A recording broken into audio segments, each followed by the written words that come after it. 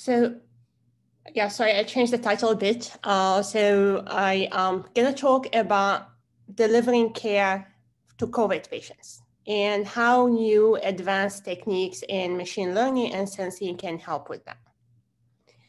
Okay, so step back and try to think about what is the hardest challenge with COVID? Why COVID is much harder than many other diseases? It's really because it's very contagious. It's very contagious, it spreads very fast, but also it puts a huge toll on the healthcare workers because every time they want to try to help a patient, just even simply like trying to measure the vitals of a patient, they might catch the disease themselves. So the question that we ask, how can we help healthcare workers care for the patients, monitor their vitals and other physiological signals without actually risking catching the disease themselves, ideally without having to even get close to the patients at all. So this is what my lab has been developing. So imagine if a device like your Wi-Fi box, a device that sits in the environment, can just monitor the wireless signals around, and from that can get the patient's breathing, heart rate, sleep, movements, and other physiological signals without any contact with the patient's body from a distance. Now, we actually have invented such a device. We call it the Emerald wireless box. And when I say this, many people still ask me, okay, so really, how do you get the respiration of the patient, or the heartbeat? Do you have to put a sensor, maybe a wrist device or something like that? No, actually, we can get all of these physiological signals without touching the patient, just purely by analyzing the wireless signals. And the reason for this is that you guys now are sitting, you agree with me, you are sitting in a sea of wireless signals wherever you are in the audience, sitting at home or in any place. There are so many wireless signals around you. And every single move that you do, you take a breath, it changes the electromagnetic waves around you. And what we managed to do is to invent machine learning algorithms that analyze these electromagnetic waves to extract breathing, heartbeats, sleep, mobility, etc. So let me show you an idea how this works. So at a very high level, wireless signals, of course, spread in the environment. They reflect off the human body because our bodies are full of water. And some of these reflections come back to our device, which analyzes them. This is an example here of a fall. It can detect it. It can alert the caregiver via text, email, or phone message. Now, these devices that we invented are very sensitive. They can track all types of motion. And let me start by showing you an example, and then eventually I will show you how we get to the COVID patient and what we monitor for them. So let me start with motion. So here, this is an office at MIT. The device is not even in the same office. It's in the adjacent office behind this wall. So you see this big arrow. So we're gonna monitor this person through the wall. Now this red dot here is where the device thinks this person is standing right now. So let me play this video. And as he moves, look at how the red dot is tracking him. So it can track him pretty accurately, knowing where exactly he is at any point in time. So this is actually, it's important to understand the mobility, and that are actually being able to be mobile in your environment, understand the activity and where people are is important to behavior, is important to understanding fatigue. But actually the device not only understands mobility, but it can sense very small motion. So let me show you this. So this person is like you now, sitting, and actually he's reading. And what you see on the screen is his inhales, exhales, inhales, exhales. And I said that he has problem breathing. And so here he's holding his breath, and you see the signal stays at a steady level because he exhaled, he did not inhale. Now let's zoom in on the signal. So this is the breathing signal. You see the inhales, you see the exhales, and these small blips on the signal are his heartbeats. So imagine without touching the person from a distance, without any risk of contagion or even getting any close to the body, we can get his vitals, his mobility, where he is, what he's doing. But not only this, we can also get his sleep.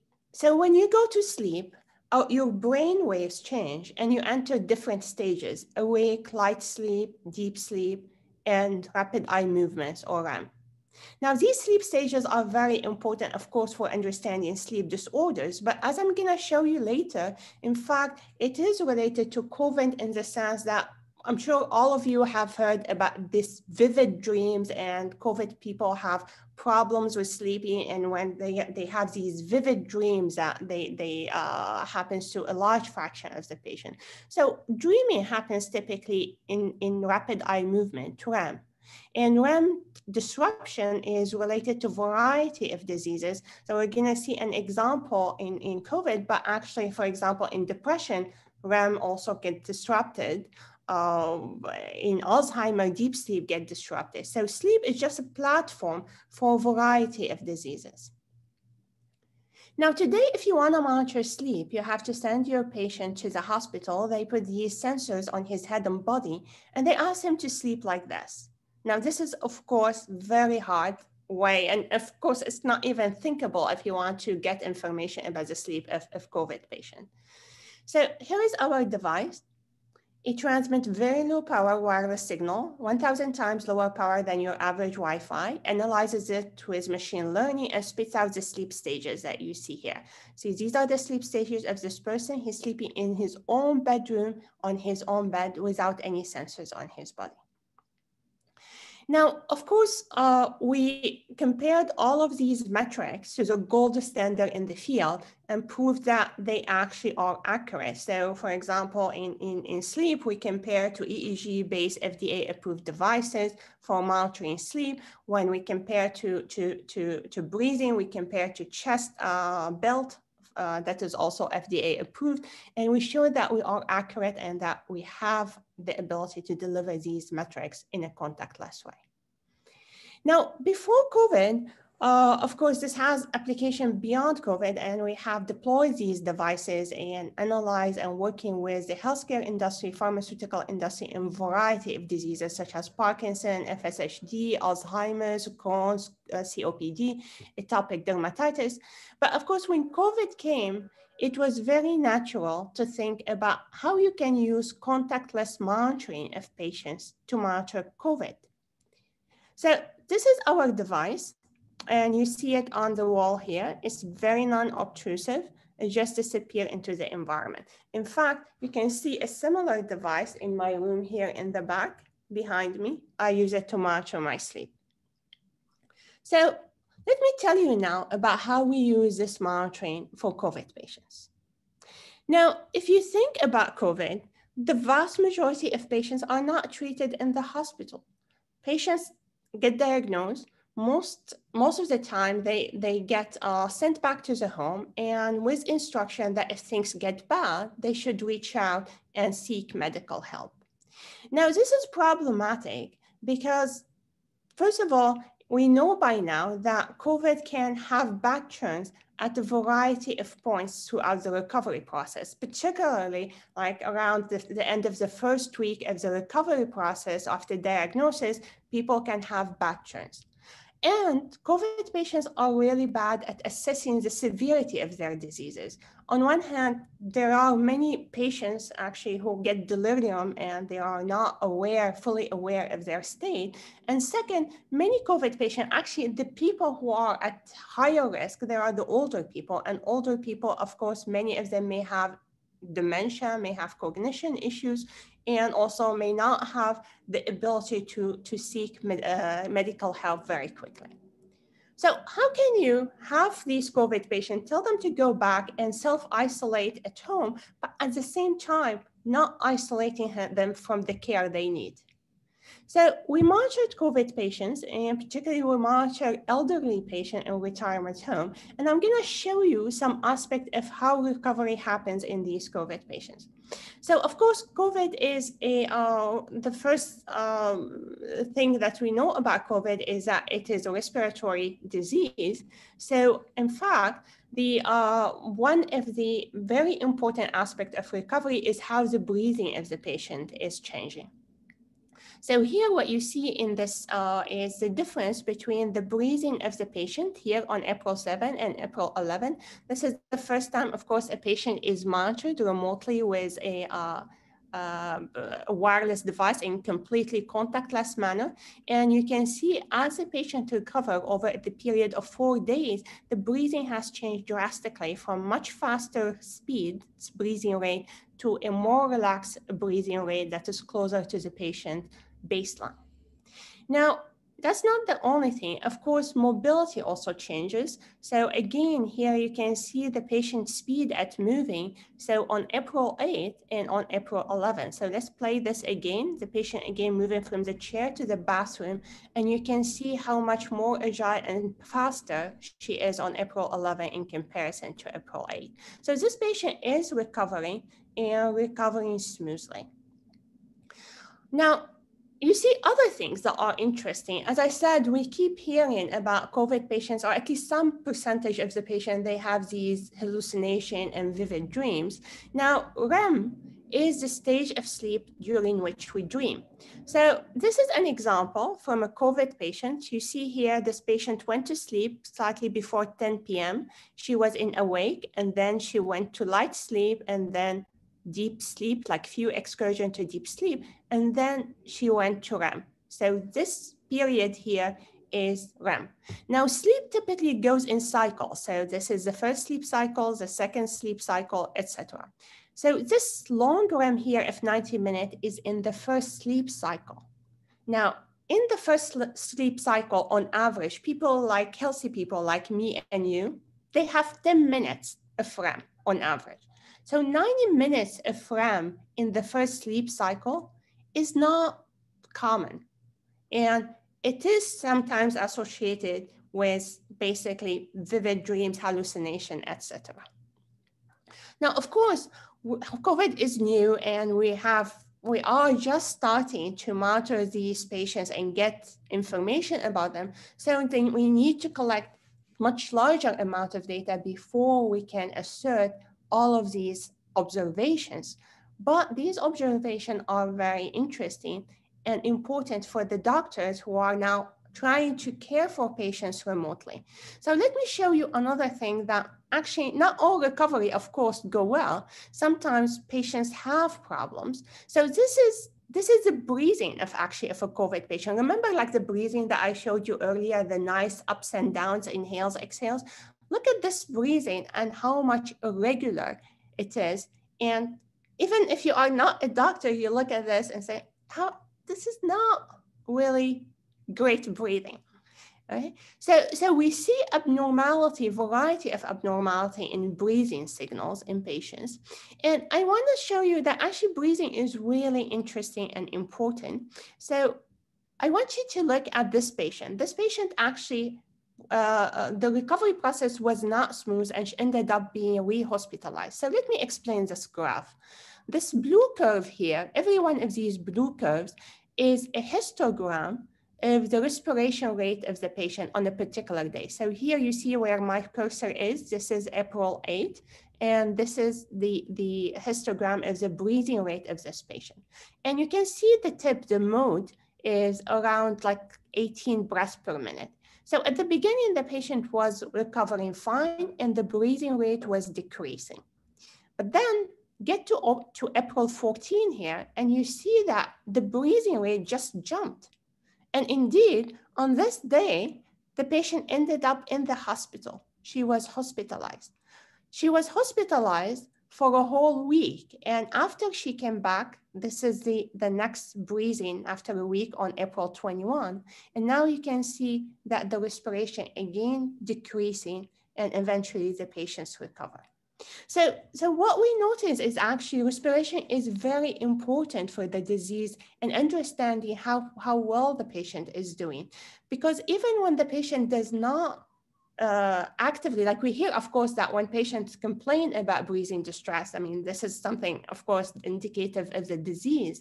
But in many cases, the patient is not even saying that they have breathing problem, because a patient cannot tell that their breathing rate has increased, for example, by 2 breaths per minute or 3 breaths per minute. They don't know that. They know when they have, like when they reach the extreme and they have breathing distress. But if you look at the breathing, actually, you can differentiate between different types of recovery process. So here I'm showing you 3 stories of how COVID patients recover. The first one is for patients who end up having bad or problems during recovery. And as you can see, the breathing rate at some point jumps. And then the middle column is smooth recovery. And as you can see, breathing rate is smoothly decreasing until the patient fully recovers. And then we know that there are some patients who are asymptomatic. And as you can see, the patient have no problem. Breathing is showing that this patient is the same. Like when he had COVID, after they recovered from COVID, everything is the same. Dina, you have very little time. I was wondering if you can conclude. Sure. So let me actually jump then to the end of what I want to say here. So COVID is not the last pandemic. And so the question to ask ourselves is, what do we learn from COVID? And definitely we learned many things. In particular, we learned how to move our workspace online and to the home via Zoom, like what we are doing now. But what do we learn for the healthcare system? And I think the most important thing to learn is that we need to bring healthcare to the home. Because basically, what we learned, like we were forced to send the patient to their home to recover, but we currently have no mechanism to actually deliver the care and monitor those patients in the home. So if we are to think about what is the take-home message from everything that we are going through, not just for if there is a second COVID wave, but actually for future pandemic and for healthcare as a whole, for chronic diseases, for everything, is what can we learn from this so that we can provide and bring healthcare and bring the care to the home in the most efficient way. And I will stop here, Dimitri. Thank you very much, Dina. There are a few questions. One has to do with privacy matters. How do you ensure you only collect data from people who have granted permission to store their health data? Yes, so that's of course very important. So on one hand, I want to emphasize that everything that we do is according to a proper protocol and IRB approval. The second thing is that when we monitor someone, for a short period of time, we ask them to wear a small accelerometer to tie the wireless signal with the acceleration. And then we train a machine learning model about their wireless signals, and we can remove that acceleration after that. So, so basically it's based on a machine learning classifier that separates the wireless signal of the patient from other people in the environment. Also, does the device track multiple patients at a time? Yes, so I didn't show example here, but of course, yeah, we can separate different people in the environment. And if different people want to be tracked, like in some cases, we do clinical trials where actually both the patient and the caregiver are part of this clinical trial, and then we deliver data for both. And is the device sensitive to the influence of other electrical devices, for example, a mobile phone?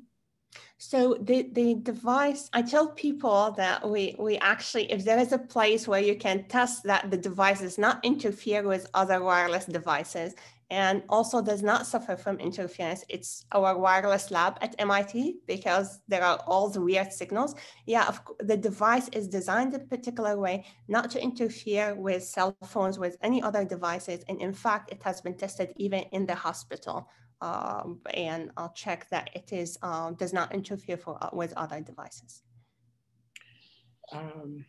Last question, has the device also looked into heart rate? Certain COVID patients have tachycardia. So we haven't looked particularly at heart rate of the patients, but we, as I mentioned, technologically we have paper and we show that we can actually capture the heart rate. When we deploy devices in the field, we have to make certain trade-offs, and getting the heart rate requires very high sampling rate, and which makes the device much more expensive, and also it's hard to transfer this information over the internet. So we made a choice that we didn't collect the heart rate for this particular test, although we show that we can collect heart rate with this device. Thank you very much, Dina. Thanks, Dimitri, and everyone.